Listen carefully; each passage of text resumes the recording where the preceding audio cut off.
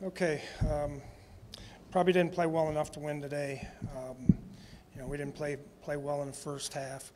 We get a fourth down stop in their own territory, end up getting a field goal. We turned the tight end loose on a route. Had some over routes that hit on us. We had to change some things up at halftime, but we didn't start the game well enough to really play as well as we could. We came back better and played better in the second half, but obviously the end of game situations, like I told the team, you played all these close games, they're going to come down to either win or lose, and that's just the way the NFL is.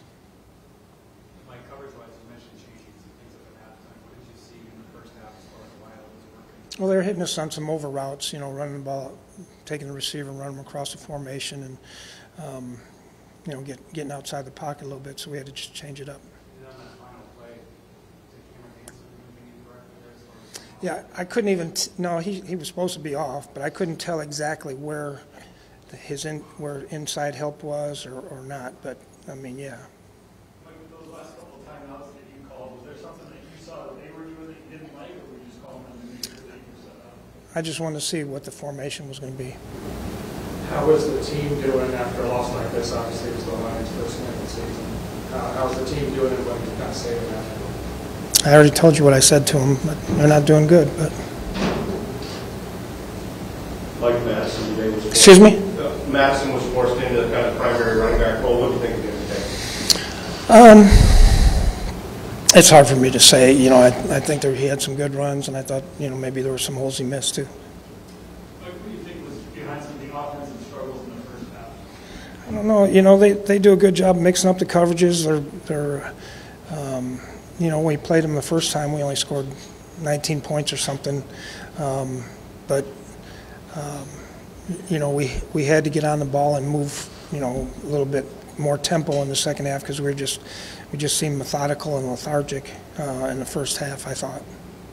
The pressure on the Vikings in the first half, they had showing that this year as far as. Yeah, well, they've had some zeros. The one play that Adam Thielen got hurt on was a zero that we tried to hit a wide receiver screen on.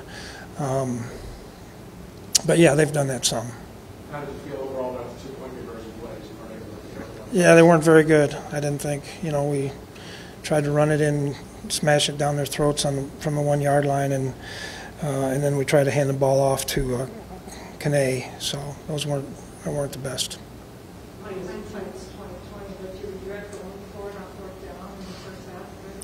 Yeah, because we gave them 3 points there. But we weren't playing very well. I was trying to get something going. The 2 plays before that, we had guys wide open, and so I thought, maybe, I had confidence in the offense to hit that. Is that a sprained ankle for Adam? Yeah.